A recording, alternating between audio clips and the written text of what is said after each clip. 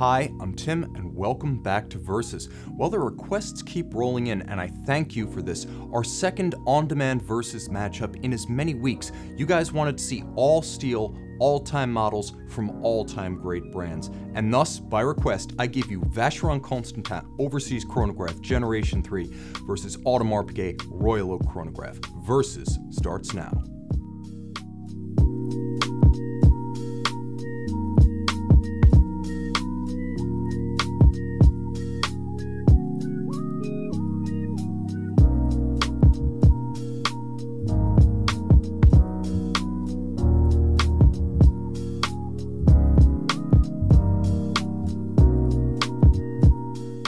Vacheron Constantin launched its Overseas line in 1996. Inspired by the 1977 Vacheron Constantin 222 sports watch, the Overseas welcomed its second generation in 2004 and its third in 2016. Today's focus is the most popular, the blue dial variant. A launch model and still in the collection, it's the Overseas that is most often discussed online. One could say that for Vacheron Constantin, a brand lacking a long-term design icon like AP's Royal Oak or Patek's Nautilus, that endless variations of elaborate case art as a design philosophy represent one of Vacheron's core values as a brand. It's not a look, it's an idea. Vacheron has kept the Overseas line visibly related, however, through every generational turn for 22 years. And this tonneau sports watch form evolves without drama. Anchor points of the design include the vaguely 70s vibe of the case volume, 222-inspired integration of lugs and bracelet, and a profusion of Maltese cross motifs. Compared to its first two generations, the Overseas 3 sports a far greater disparity between case width and bracelet width. Given an integrated lug profile that joins the case to bracelet in a continuous taper, the result is a precipitous and somewhat polarizing narrowing of the case to the bracelet. The same qualities have been noted on the original Rolex Deep Sea and the Vacheron monopusher Rattrapant for comparison's sake. Compared to the second generation Overseas, the third generation model is set apart by its broader bezel and a new circular bezel plinth that offers further visual extension and elevation of this component. In total, the effect is to make the compound bezel structure far more prominent than in the past. Combined with the deeper case, heavier lug profiles, and broader midsection, the Vacheron looks more massive than the Royal Oak. That said, case finish does not disappoint. That Geneva stamp on the case back signifies the new whole watch hallmark standards are in practice on the Overseas. Vacheron's bracelet is as impressive as ever with substantial wrist feel, comfort, and handsome finish. It matches AP and Patek's bracelets in all respect but one. This Overseas offers quick-release lugs and ships with a blue accessory leather strap, blue rubber strap, and a steel deployant clasp. All of that with the bracelet. All can be fitted and removed with a fingernail. For many, this feature is the selling point that tips the balance over AP and the House of Stern. Let's get this out of the way. Vacheron's original Grande Date at 12 o'clock is much missed. While the new dial is more beautiful in detail, Gen 1 and Gen 2 Overseas fans have this one incontestable ace in the hole. All of which is important, but the new Overseas plays with a stronger metaphorical hand overall. Detail on this blue dial variant is stunning, and online photos depicting a sunburst-style finish couldn't be farther off the mark.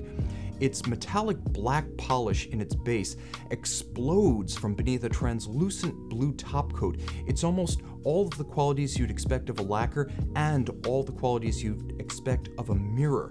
While inverse panda, silver, and brown dials have been offered, only the blue dial features this dramatic layered composition. Although I have no specific knowledge of where this dial is made or who invented and made it, Geneva is a small place, and that blue looks awfully familiar. Additional richness arrives courtesy of larger white gold index frames for each hour. They seem to be more precious metal in composition than Luminova, and that's a welcome change from the older Overseas, which seemed more paint and less precious metal. However, lume remains excellent. Detailed changes include the removal of the earlier watch's asymmetrical chronograph minute and hour counters. The latter moves to 6 o'clock from its old station at 9 o'clock. Dark, nearly black sub-registers are countersunk, and the old polished register chapter rings have been replaced by monotone blue rings. Narrower hands center trade assertive span for elegance, and the dial is more intricately calibrated with minutes, seconds, and fractional hashes on concentric outer scales. For many, the addition of the Overseas' first display caseback is the Gen 3's standout upgrade. VC's manufacturer caliber 5200 replaces the now 30-plus-year-old Patek Piguet 1185 architecture. The new movement lacks stop seconds, and that's pretty much the extent of my criticism. This is Vacheron's first ever automatic chronograph caliber, and it was worth the wait. Twin mainspring barrels are wound by a unidirectional automatic rotor, which Vacheron boasts is engraved, not stamped, to achieve a beautiful compass rose format. A superb 52-hour power reserve results. Function selection is by a column wheel with black polished Maltese cross center. Vertical clutch engagement means smooth actuation with the flexibility to run the chronograph full-time with no hazard. Display casebacks, it should be noted, only make sense when there's something to see. And thanks to Geneva hallmark finish levels, there's plenty to enjoy. Richly textured linear Côte de Genève perfectly aligned across bridges, black polished screw heads and column wheel tops, mirrored and rounded hand beveling of bridges, and micro perlage engine turning on the base plate. It's all here, and it is worth your while. Happily, 150-meter water resistance and 25,000 ampere per meter anti-magnetic field channeling remain from the previous solid back Overseas.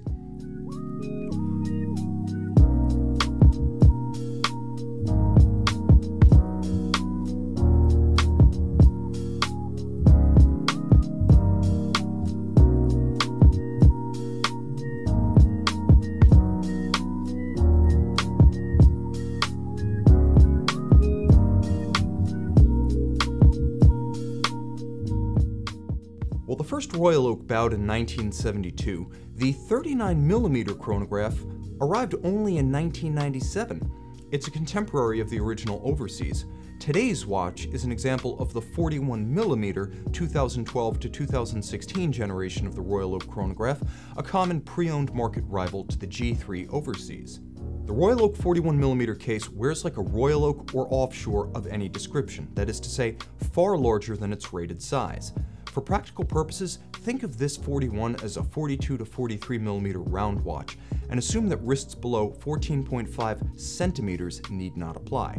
Aesthetically, the Royal Oak's profile is broad and flat, 11.1mm thick and 54.8mm from end link to end link.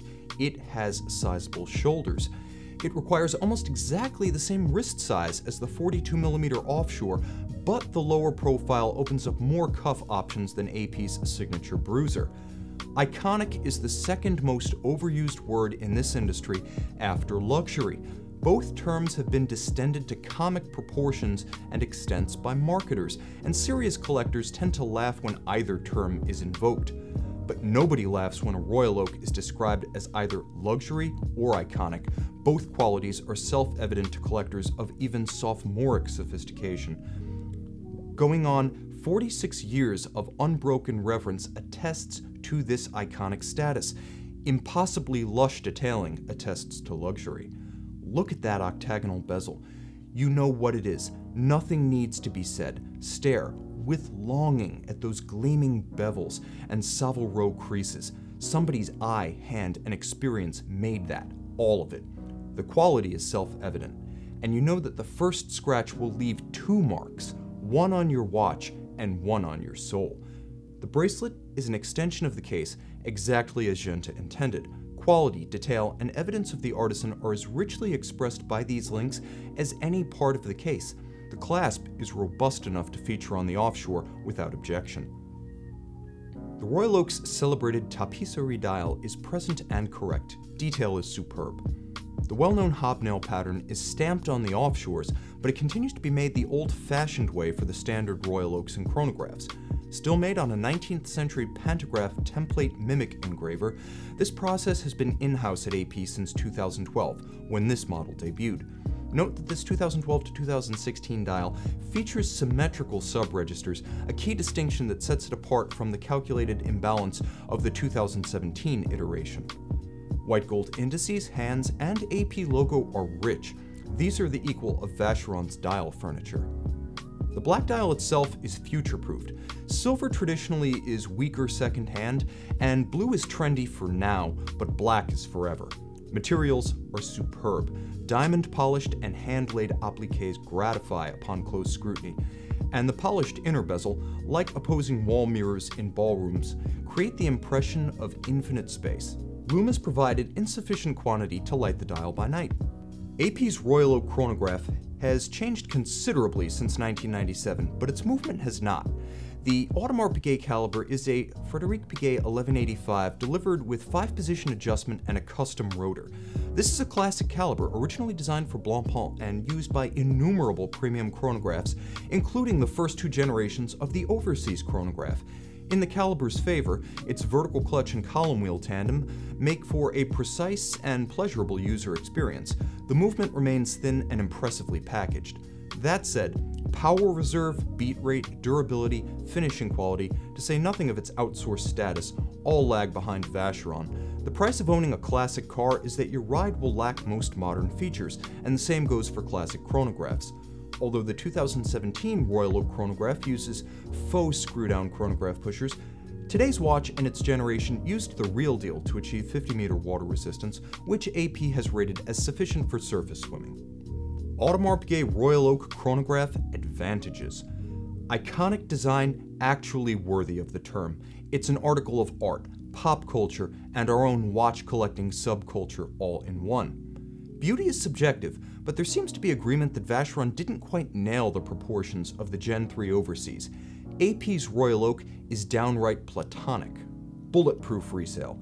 The AP gains slightly when pre-owned. The Vacheron takes an immediate hit. Thin, flat, and wearable with any cuff, the Royal Oak Chronograph offers greater elegance in formal attire than the Overseas Chronograph. Warranty. The new AP warranty is 5 years from boutiques and authorized dealers. Vacheron Constantin Overseas Chronograph advantages. This watch ships with 3 bands. Thanks to quick-release lugs, you can swap between the 2 straps and the bracelet using only a fingernail. Durability. The AP's Frédéric Piguet caliber has a reputation for scant durability in sports watch applications, and guess what? This is one of them. Add Vacheron's attention to magnetic shielding and 100-meter water resistance advantage, and this is a rout. Versatility. Do you want one watch that can replace both a Royal Oak Chronograph and an offshore? The Overseas Chrono G3 is that watch. Unrivaled pre-owned value. After that initial hit, the second owner receives a more deluxe watch, caliber, and accessory set than the pre-owned AP owner, who pays more for less. Vacheron Constantin has a more impressive movement, gives you the ability to see it, and boasts external finish that matches blows with the mighty Royal Oak. Windows to the soul. Brown, inverse panda, and blue Overseas dials are equally enthralling. AP buyers only seem to get excited about the blue option. And for my choice, this was the closest versus matchup since series inception. The Vacheron's quirky proportions were at an immediate disadvantage against AP's timeless shape, and the Overseas ditched its famed double date to nearly universal dismay. But have you seen the proportions of an offshore? I can think of only one watch equally well equipped to battle the Royal Oak and its big brother, while making both appear tired from years of minimal investment. The G3 Overseas Chronograph wins with immense added value, mechanical virtuosity, and the ineffable beauty of imperfection. It's both more sophisticated and more human, and it's my choice among this pair.